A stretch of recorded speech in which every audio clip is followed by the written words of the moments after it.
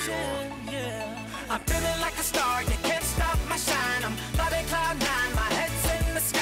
I'm solo, I'm riding solo, I'm riding solo. Good afternoon, Heartland High School, and welcome to your student news. I'm Jenna. And I'm Charlie. Here's what's in the news.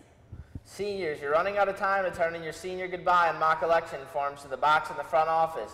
Due date is next Wednesday. Students, just a reminder that if you go over 9 absences in a class, you'll lose credit. Don't get caught in this situation.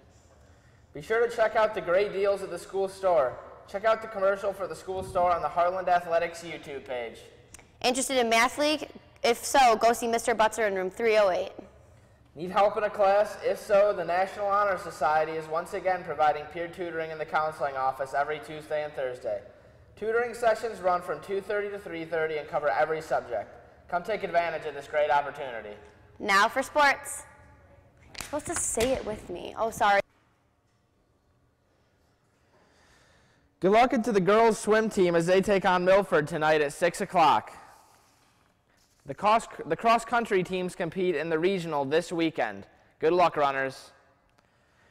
Anyone interested in participating in a winter sport, remember you must have a current physical on file in order to try out for any sport. Anyone interested in joining the Heartland varsity ski team, there will be a meeting on November 17th at 2:30 in room 500.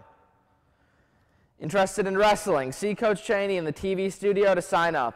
Also, anyone interested in being a manager for wrestling, there will be a manager meeting next Wednesday at 2:30 in the TV studio. Any boys interested in basketball, there will be open gyms every Tuesday and Thursday for the rest of October from 4 to 5 p.m. at the Community Education Building Gymnasium, the old high school. Well, that's all for your student news from Jenna and I. Have a great day, Heartland High School.